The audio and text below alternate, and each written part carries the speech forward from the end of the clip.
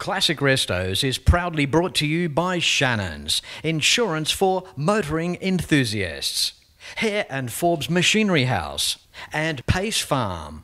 Everyone loves a great shed, right? Well, there are a few here at the 2020 Kumeu Classic Car and Hot Rod Festival, and I would like to show you some on this week's episode of Classic Restos.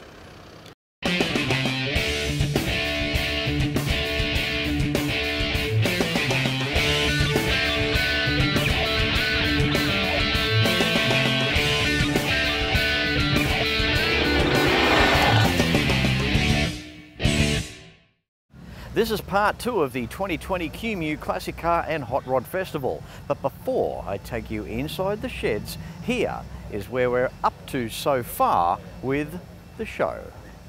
This year at Kumeu, Jan gave us a good yarn on his plain Jane steel wheel 1961 Chevy Bel Air two-door post car, stock as a rock.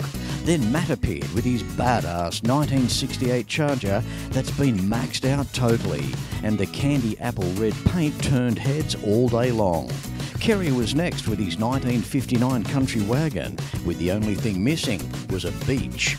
This wagon, themed in surf mode, was super cool, and his Airstream van that he tows behind was a perfect match. And look at his savings on motel bills. Kerry's delightful partner Ronnie was amazing with her gorgeous 1959 Thunderbird convertible, taking cool to the full in this almost space-aged era styled Bird by Ford. Then it was onto the trader section, where Andrew gave us the rundown on obtaining his piece of grass to sell some stuff, and apparently he was offered $15 for his beard. Kumeu event organiser Ken Galvin always loves a chat. Years ago he started a monster, paving the way for the event running the way it does now each and every year. Luke gave us a rundown on the Jack Daniel's Barbecue Cook-Off. Many teams are competing to prove who are the best barbecue connoisseurs. And now it's into the show sheds on part 2 of the 2020 Kumeu Classic Car and Hot Rod Festival, New Zealand. Well, here we are in the sensational show sheds. How you doing, Kelsey? Yeah, not too bad. Not too bad at all, Fletch. That is good. Now, we're going to start the episode today with a bit of a heartwarming restoration story. Would you like to share that with us? Yeah, I'd absolutely love to. So this car was my dad's. He brought it in 1984. He purchased it. It was probably the most expensive muscle car at its time, but it was his dream car. So he purchased it, was his pretty much a daily driver. Loved it, kept it in all original condition, and yeah, then it was remained original until about 2014. We had it repainted. It was repainted by Andrew Town. He loved it, absolutely loved it, and unfortunately he passed away in 2015. He never really got to see it all put back together, so it's taken 5 years. And it's finally, this is the first time it's ever been basically out of Ian Goodwin's garage, and huge thanks to Ian Goodwin because he's put the entire car back together for the last 5 years. And I can't believe it's actually here today on such a perfect weekend, so yeah. So nobody knowing your dad better than yourself, what would his thoughts be now if he could see the car? Oh, I think he'd be so proud, so stoked. Although not sure he probably would have wanted it here because he always liked to keep it to himself. But but yeah, no, I think he'd be so proud, so proud. I think it's beautiful that other people stepped in, finished off the restoration, and what a glorious car too. We're talking a 68 Camaro. It's got a 396 big block, beautiful interior. These were an awesome car back in their day, and they've really held their own over many decades as well. So from the status perspective, to have the car in the family is just wonderful outright, but then knowing it was your dad's, that's just extra special all day long. Now, I don't mean this to be a ridiculous question, but obviously you're going to keep this car forever and ever? Absolutely. I don't think it'll ever leave the family.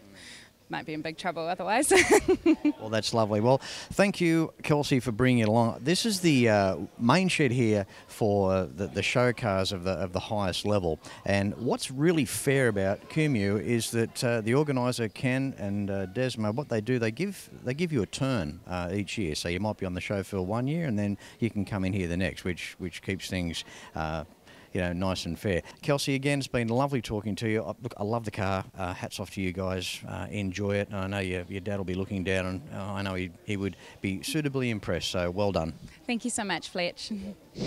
Well, moving through the shed here, I know why you're here. How are you, Trev? I'm good, thanks, Fletch. And you? Oh, great, mate, great. This is an incredible, what a custom, the fabrication work you've done here. 1951 Studebaker. You've called it the Bomber. Yeah. Where does that come from? Oh, like a bullet nose, a bomber. It looks like an aircraft, you know. It's got that aircraft style. Post-war, they were pretty keen on building cars that kind of had that shape, you know. Trev, you've had a bit to do with these Studies, haven't you? Yeah, I've been building them since about 1972. This one I had and brought in 72 for $40.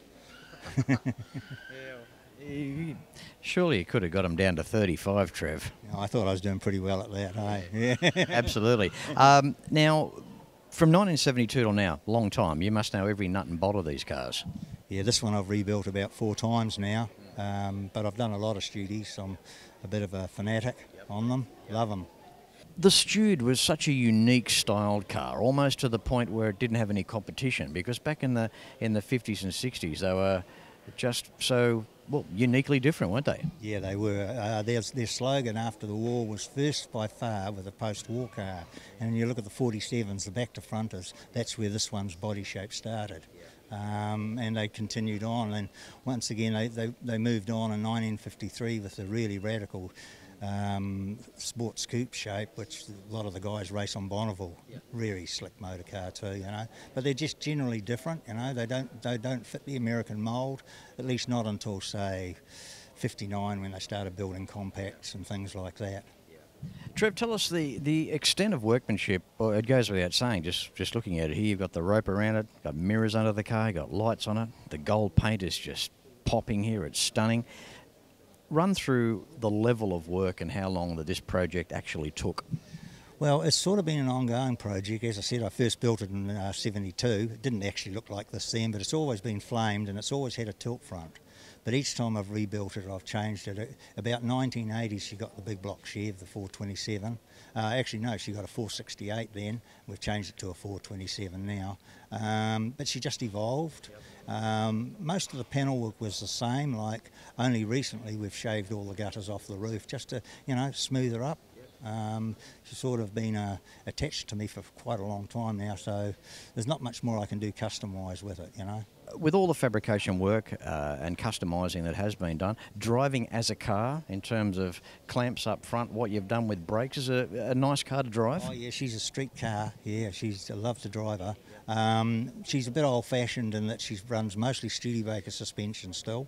The front suspension's a 62 GT Hawk with a 65 Studi steering box. Bum's a Mopar, 2.91 to 1. Nice cruiser. 427 makes her go pretty well. She's not a screaming racer, but she's a nice car to drive, you know. But I think it's cool that you've kept some of that original componentry. Correct me if I'm wrong, that would have been similar to what would have been in the Studs at Bathurst in the 60s. Yes, that's exactly right, yeah. That's the same suspension as they used then around that era. The compacts, the little Larks and Cruisers and the Hawks had basically the same suspension, and that's what we've got in this girl now. Interesting stuff. Now, your interior, again, you haven't let the side down there either, Trev. No expense spared there. It's a very nice in contrast to the exterior colour of the car. Mm-hmm. Well, it's sort of meant to be complementing, you know, and I've always liked the seagull shape that was in the Chevy seats, so we put that in. Back seats standard, front seats are Jappers, just for a little bit of comfort. She used to have Jag seats in it, but they were a bit big. Console's all custom made, dashboard's custom. The original dash frame has been used and we put 280Z instruments in it. Lots of bits and pieces in it from all sorts of cars, but predominantly Studebaker. Good on you, Trev. Well, you're certainly representing the Studebaker fraternity proud here at Kumeu for 2020, mate. Pleasure, Thanks, mate. Pleasure catching up with you. And you too, Fletch. Great to see you again. Like Dad, I've always been a Ford man. The Falcon Squire wagon was unloved in 1964, but turns heads today. The Americans call them woodies, but the panelling, it's just fiberglass and plastic. But it's a passion that Shannons understands, which is why my Fords are insured with Shannons. And now, so's the home. Call Shannons on 13 46 46. Shannons, insurance for motoring enthusiasts. In 2020, why not consider a Detroit tour with Fletch? Detroit, the automotive epicenter. It will leave you gobsmacked. Imagine experiencing where automotive history on a grand scale began. Stay in fine accommodation, taking in some of the best museums and private car collections on the planet. Book your 2020 Detroit tour with Fletch. Of course, it goes without saying, if you own a classic, it just has to be insured with Shannons. Why not pick up the phone and give Shannons a call for a quote and a chat on 134646. And for more information, go and visit shannons.com.au. Time for Duncan now on today's show, complete with the beautiful timber backdrop. How you doing, buddy? Great, Fletch. How are you? Good, good. Really, really good. Nice. You've got a very nice Falcon here, but tell us, 1965 XP Falcon two-door, beautiful car. What is so special about it? I just love the shape, actually. And it's just, I don't know, it appealed to me in 1991 when I bought it and in a barn find, and I kept it since then.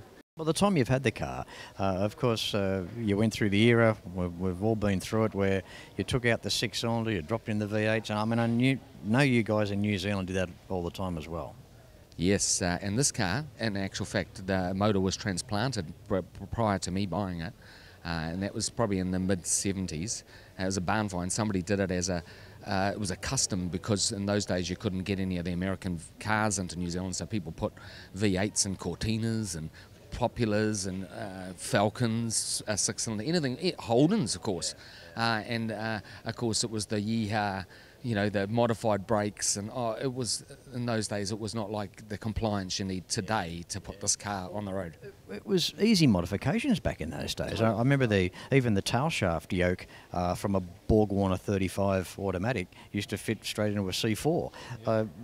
Just little swap overs like that. They were very doable. Indeed, and they were, and they did all this, and it all transplanted in with a little bit of gas torch, a little bit of engineering, and you could fit it all in, cut out a firewall and pocket in. But like this car, when I went to get it certified this time round, that was a different kettle of fish. In reality, all the things that we got away with, and even I had a certificate of modification for it from 1991, they just went over it. It's interesting. The interior, there's something about it. Now, it's an early type dash. The 65, didn't it?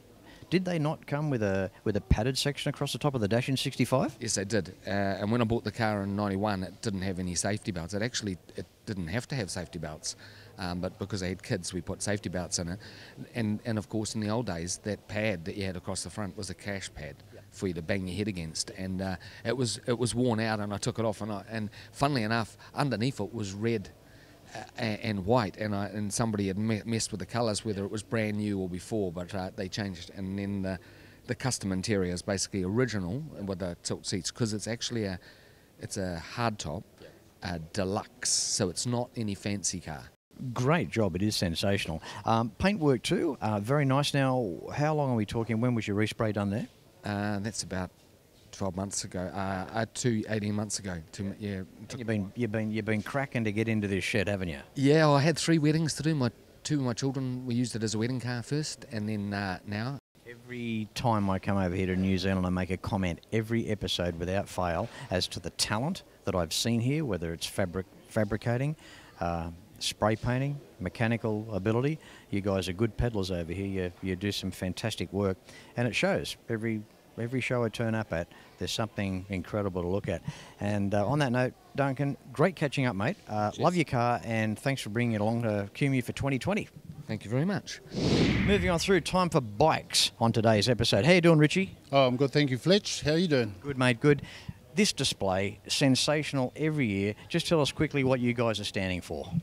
Well, the New Zealand Chopper Club has put on a display for, actually in conjunction with the Kumeu Car Show 2020 of this year, and it's been a wonderful journey to actually get here to bring all these fabulous bikes so everyone can enjoy these bikes that we have on display. So Richie, tell us, how does it work? A guy has a bike, he joins the club, he wants some mods done to it, and you guys take it from there? Oh, absolutely. You know, a chopper, to own a chopper in New Zealand and ride them on the roads that we have here is a very difficult example for trying to get around some of these roads that are so tight.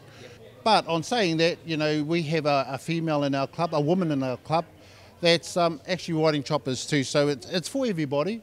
The choppers themselves, you know, it's an experience to ride these type of bikes.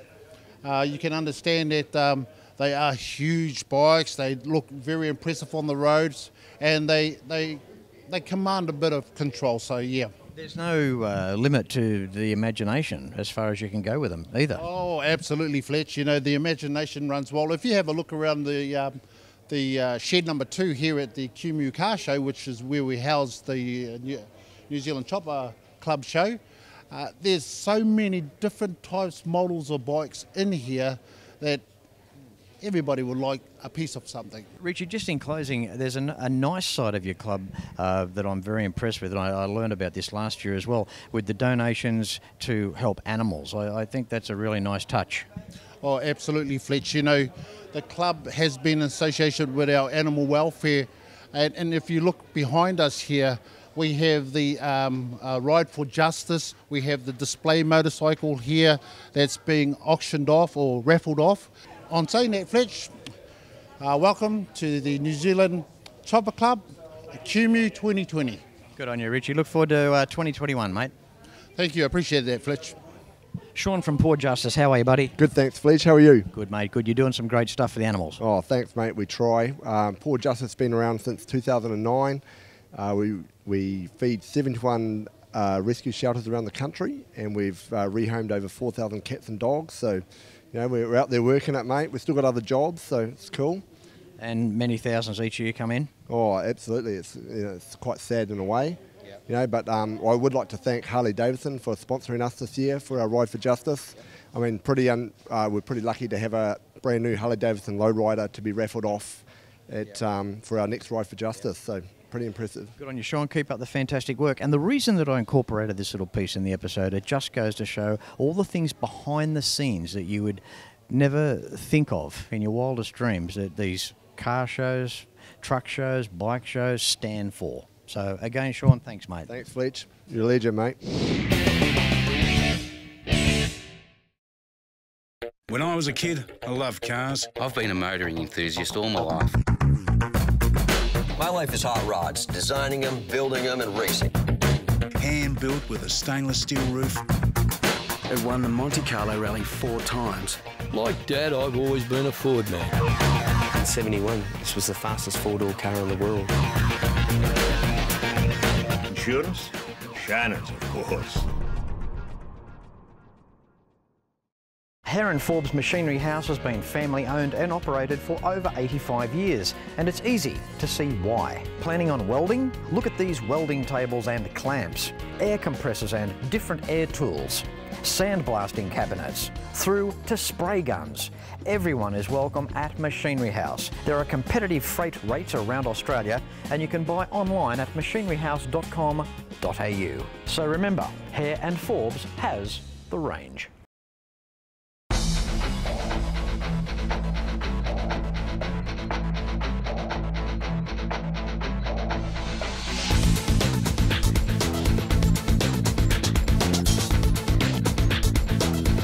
And we're back again, number 1 shed, which has got everything from stock to radical customs, like behind me.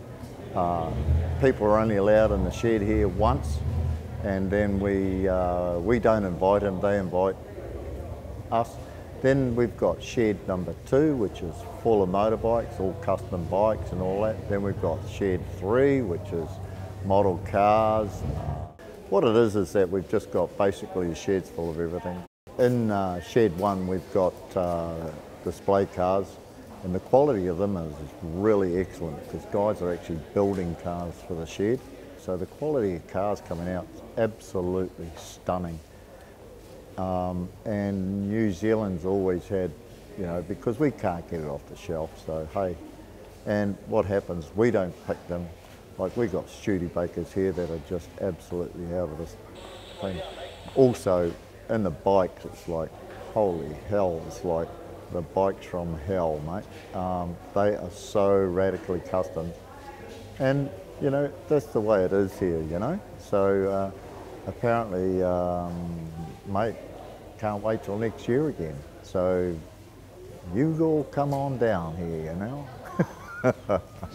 Time now for an Aussie Val on today's episode. It's not just any Aussie Val, it's got an incredible story. Hello Jess, how are you? Hi Fletch, I'm fantastic.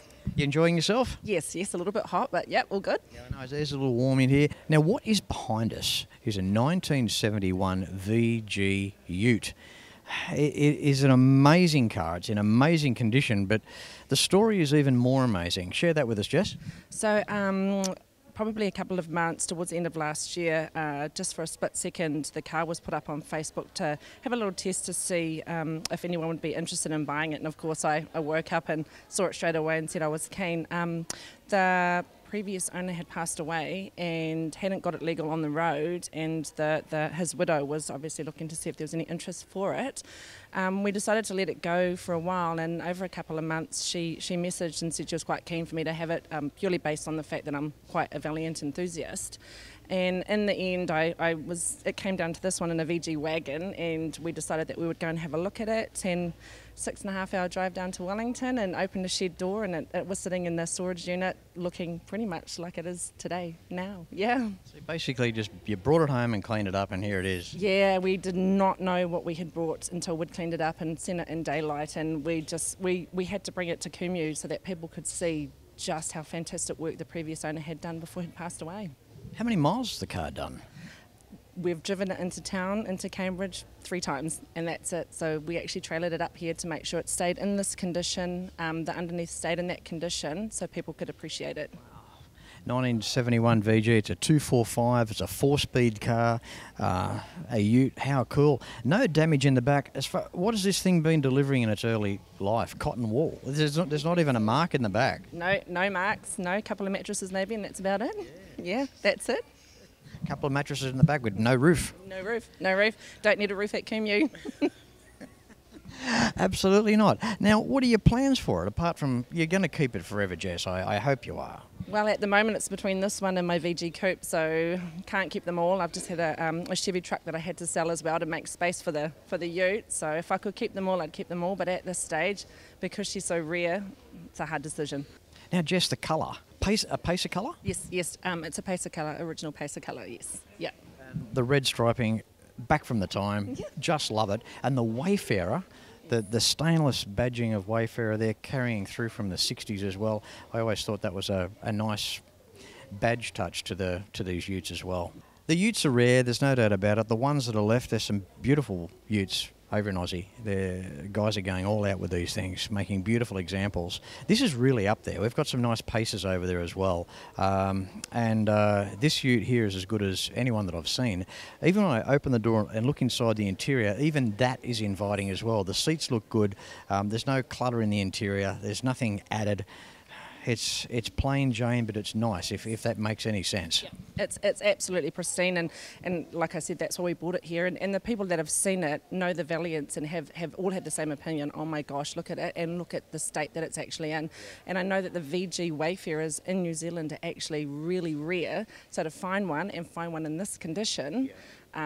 Yeah, but all the kudos to the previous owner, who unfortunately didn't get to see it on the road, but thankfully my husband managed to finish his work for him to a high standard, and here she is today. He did a good job, and the thing is to think that you drove 6 hours. I didn't think in the North Island you could drive anywhere for 6 hours. I thought you'd be in the sea. Yeah, almost, yeah. Right at the bottom of the North Island, yes, yeah. Jess, that is fantastic. I love stories like this. To see a car like this, original car, it's been saved, it's got a great home, it looks so good sitting in here. Jess, well done. Thank you. She's very loved, very loved. Thank you, Fletch. You're welcome. Thanks, Jess. Well, I hope you have really enjoyed the last 2 weeks' episodes of Classic Restos, featuring the sensational 2020 Kumeu Classic Car and Hot Rod Festival here in the North Island of New Zealand.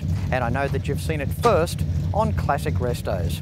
As I say at the end of every show, until next week, no matter where you're watching Classic Restos from, please ride and drive safe. I'm Fletch, and I thank you very much for watching.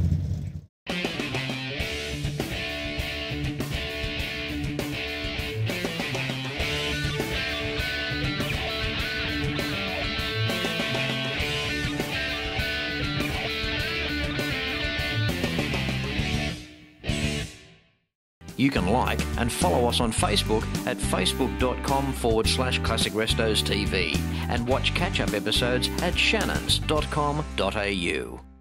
Classic Restos is proudly brought to you by Shannons, insurance for motoring enthusiasts, Hare and Forbes Machinery House, and Pace Farm.